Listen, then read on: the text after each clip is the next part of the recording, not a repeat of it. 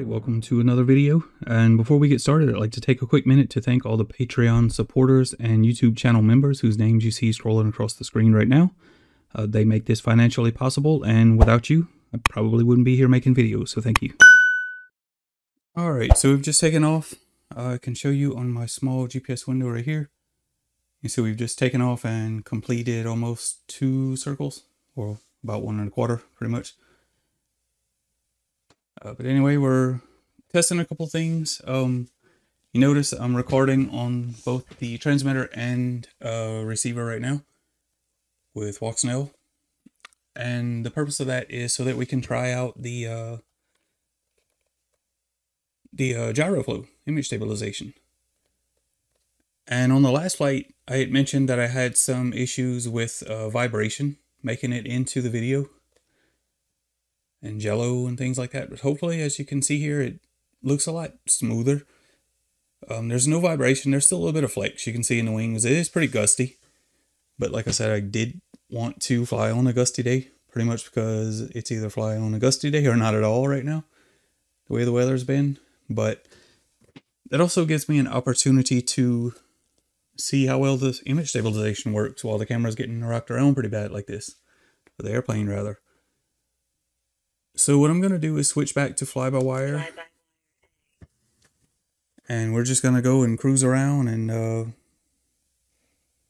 maybe do some lower altitude stuff out here. Probably not going to fly terribly long, so I'm not really concerned about flying most efficiently. I'd rather kind of throttle up a little bit and kind of cut through the wind a little better.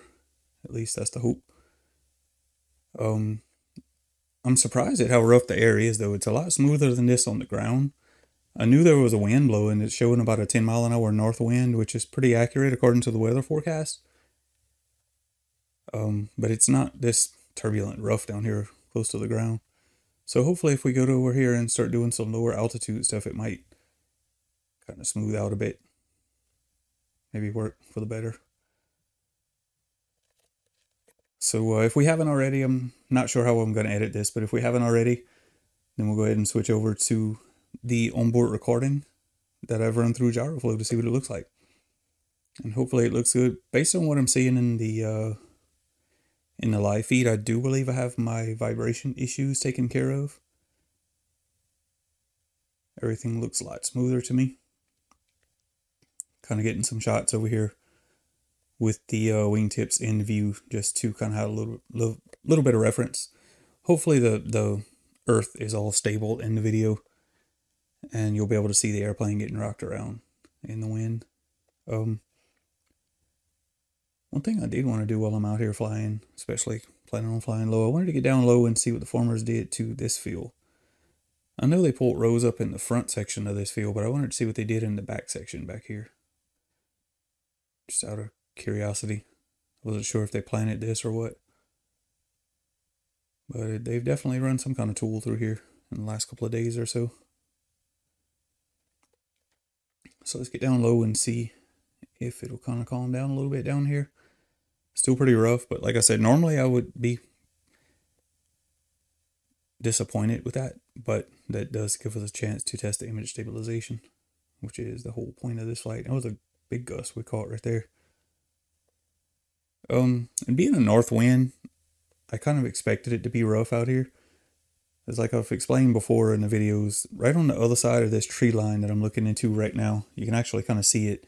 There's a flood levee right on the other side of those trees that basically pushes any north wind up.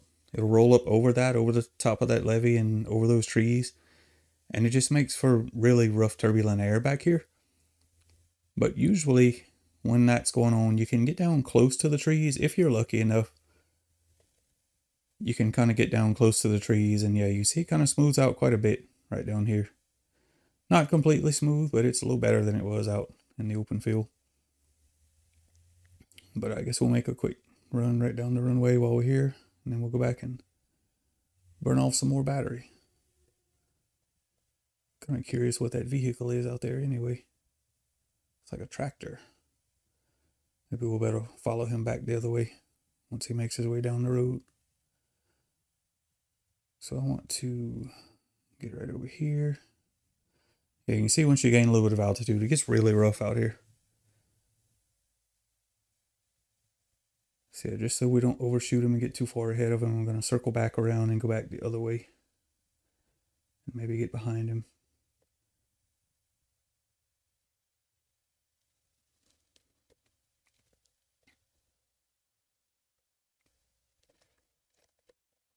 You can see he's running right along the roadway there.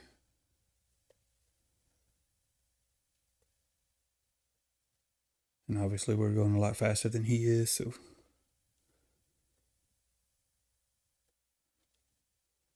we're winning the race. And we have a shadow to chase on the way back out here, and we'll go do some more flying out here. And like I said, if there's no real plane here, obviously you see I'm just kind of bombing around looking for anything of interest. More or less just wanted to get out here and record some footage and see what it looks like. And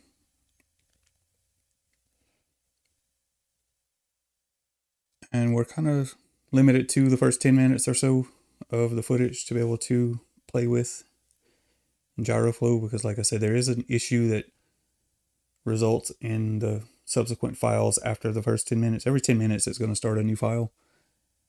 And the first file is usually okay for the most part, and then subsequent to that, you'll start getting corrupt files.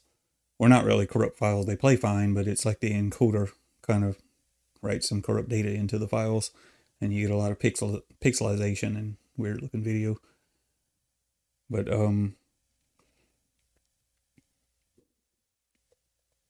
I say for the most part, because up until I actually did another flight, I don't know, it's been probably 4 or 5 days ago. I had done another flight, and I see another vehicle down there, and we might actually be able to slow down and stay behind him with the wind, with the headwind. We'll throttle back a bit. No, we're still going to overshoot him. But what I was saying, I did another flight to kind of do the same thing. I wanted to try out some stabilization with Gyroflow. And that's when I discovered just how bad my issue was as far as motor vibration that was making it into the video. And after that flight, I just kind of scrapped all that footage. And I pulled the motor off of the ARwing Pro, and I found that the motor mount was a little bit loose. I intended to just check the balance on the prop, because like I said, I haven't really looked that close at it. I just kind of balanced the prop and everything when I first built this plane, and just haven't really given it any attention since then. I've just been flying it. But I wanted to check to make sure the prop was still balanced and hadn't chipped it or anything crazy like that. But what I found was the motor mount was actually loose. The plywood plate that screws onto the back, it was kind of loose. So I went ahead and pulled the whole motor off, and I pulled that plate off, and I readdressed that. I tightened it up. I actually see something out there on the roadway there. It might be that tractor we were following. But getting back on topic before I strayed too far, I went ahead and tightened that plate up, but while I was doing that, I used some little rubber isolator mounts, some little M3 studded threaded rubber mounts. And I run a set of these on the Skyhunter, and they've served me well for a while. And so I decided to go ahead and run a set on here as well. I had another set left over from years ago. Actually, I might go to make a little pass down there. He's cutting drainage ditches. That's what all that dirt is flying into the sky there. Obviously, we don't want to fly into that. That's actually big, heavy chunks of dirt that it's throwing in the air. It's not just dust. But we'll turn around and make a pass at it. But yeah, getting back to what I was saying, I used those rubber isolator mounts on the motor, and I rebalanced the prop while I was at it. And that cleaned up pretty much all of the vibration in the airframe from the motor. And I also tightened up my pan servo mount, because that's another recent change that I had just done while I was mounting the HD system. Make a low run out here. But yeah, so I kind of sturdied up the pan servo mount a little bit. I had actually just kind of shoved it down in the foam, and it was a nice tight fit. But I found that it kind of loosened up after a couple of days of just sitting there before I even flew it. Because I know the first time I flew it after I mounted all this, I was having some jello in the camera. But all of those changes seems to have gotten all the jello out. And so hopefully this video is going to be usable. And we're over 10 minutes now, so if the onboard footage has been corrupt, then I'll probably have been able to show you that by now. And I guess if it's already come up by now, I'll put a note on screen, or it'll be pretty obvious. But you'll be able to see that. And then I guess we'll switch back over to some of the live recording on the ground with the OSD and everything, because it is kind of interesting. Flying, I would just kind of like to do the whole flight. Yeah, you can see he's actually cutting big chunks of dirt out there.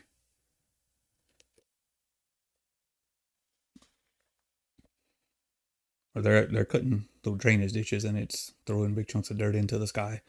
So we probably don't want to hit any of those large chunks of dirt. That would be bad news for us. That doesn't mean we can't fly low and watch anyway. But yeah, so on that previous flight, that the jello and vibration and everything kind of ruined the footage anyway. I noticed on that particular flight, it's the only time I've seen it corrupt any of the video within the first 10 minutes in the first file. But after about 7 minutes or so, I think if I remember right, it was like 7 minutes, 15 seconds or so into the first file is when I noticed the first bit of corrupted video. But other than that, it's always happened in the second file, so I'm not sure what it is. But anyway, Caddx does tell me that that's all sorted out on their end. They know what the issue is, and they kind of gave me a rough estimate of about 1 week time frame.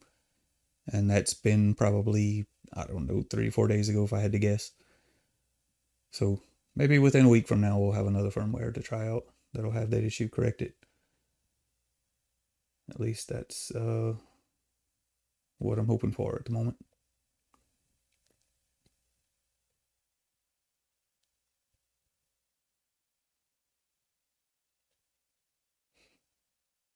Make another little run out here. One day when the wind's not blowing all gusty like this, we're going to come fly through this shed with Walksnail.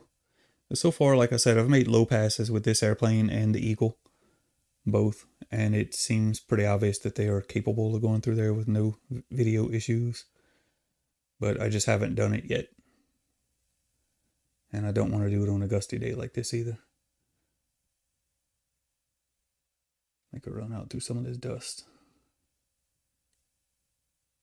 But yeah, you see this is the ditch he's cutting right now. You can kind of see it. It's basically a little wheel that spins. The PTO shaft on the tractor drives it, and they drag it back here. I mean, it's a purpose-built tool that they're using, but it basically just spins and cuts that little rounded drainage ditch and throws all the dirt out of the way. Just kind of spreads it out in the field.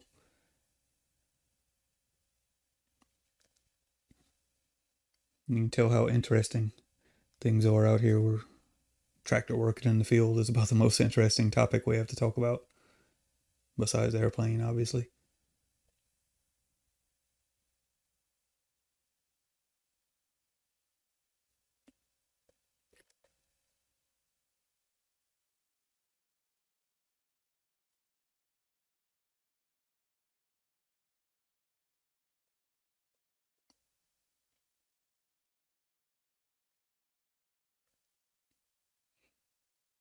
Yeah, this gusty wind down low, it really does make it a challenge flying like this. But I guess another topic of this video could be what the new Pro camera looks like in the daylight. If I haven't mentioned it already, because like I said, I did talk about some of this stuff in the previous video that I ended up scrapping because the footage was kind of pretty much ruined by all the vibration and the jello. But I had pretty much talked about it for a bit during that video. But in my opinion, during the daylight like this camera does look better than the original. To me, it looks a little bit sharper.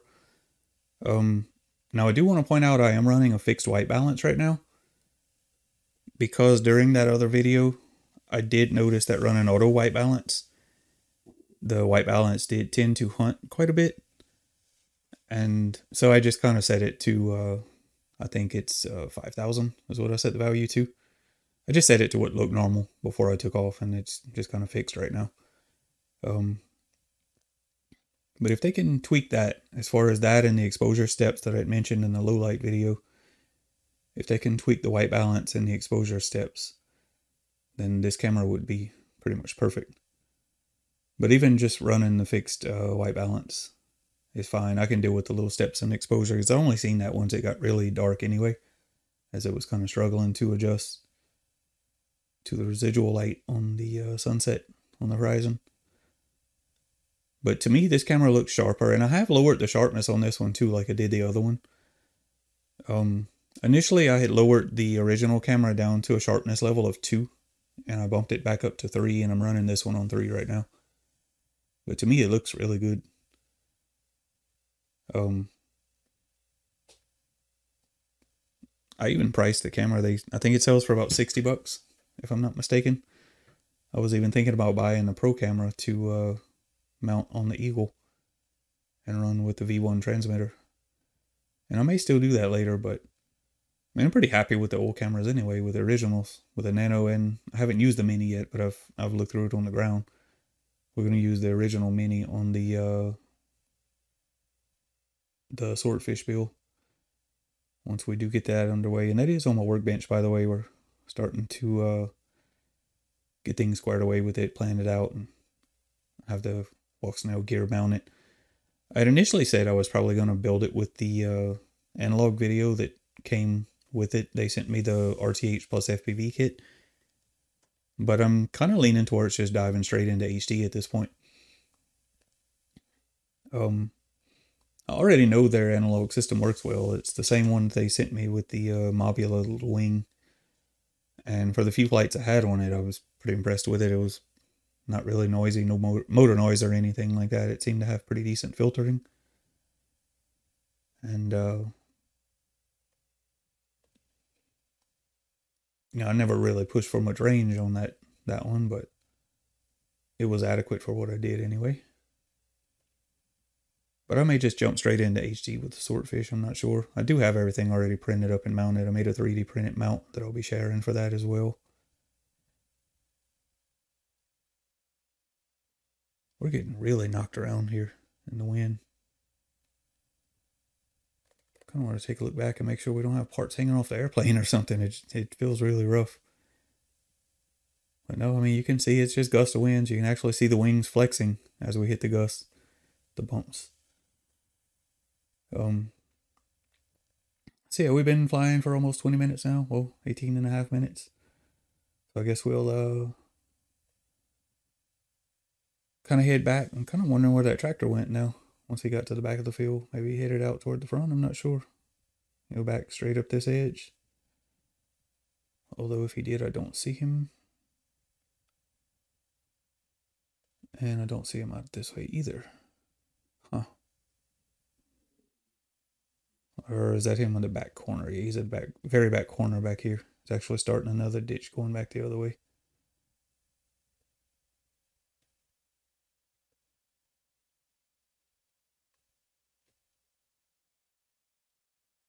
I'm kind of curious what all this stabilized footage is going to look like. Or this far into the video, we're probably going to have corrupt files and messed up video anyway, but we'll have some at the beginning of the video to play around with until they get that all squared away.